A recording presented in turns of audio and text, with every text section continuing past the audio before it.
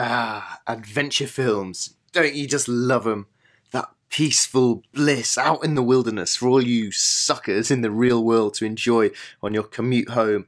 The heroic, handsome explorers looking gorgeous and spouting wisdom.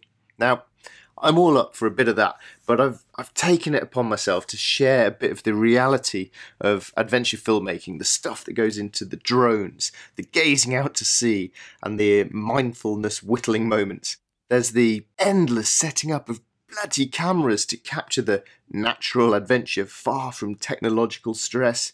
There's the filtering out of far too much nudity and damned selfie sticks, or me behaving like a prat. More than anything else, though, there's the walking. So much walking. Here's my life. Set the camera up, walk off into the distance, turn around, walk back again. Do this a lot.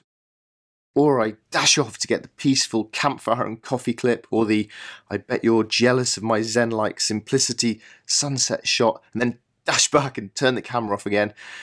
And there's nothing zen-like about the worry of flying your drone, taking off a very expensive drone from a little kayak, and then having to land it again as the battery beep, beep, beep, beep warns you it's running out and about to crash.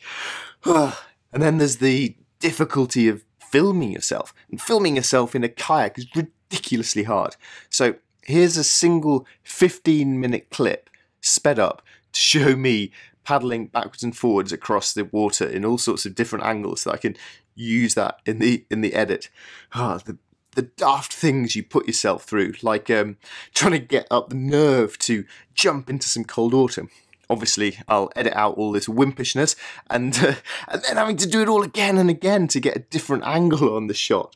So remember, when you see the hero living the life under the stars by the campfire, remember he's still shivering from too much cold swimming. He's still stressed from his drone nearly crashing. He's not nearly as cool as he's edited himself to look. And he's not even relaxed. He's been zooming around for hours trying to get all these shots. And he's whittled far less of that bloody hipster spoon than he would have done if he'd been sitting on the slow commuter train home with you. That's the reality of adventure filmmaking.